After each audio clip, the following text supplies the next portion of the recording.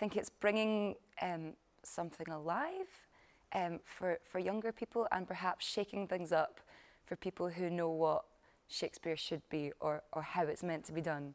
This production of Romeo and Juliet feels very current, very modern and very important. The cast are really diverse.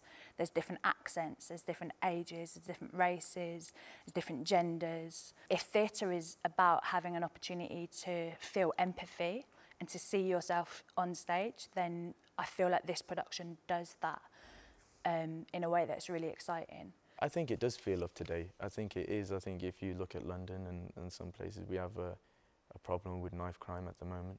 And so I think that this play speaks about that, and it sometimes highlights really, have we really moved that far? Yeah, I do feel proud and honoured to sort of bring this story. It is very strong for young people, as it is a bunch of young folk being failed by older people in power, which is maybe slightly relevant in today's society, as things maybe crumble a bit.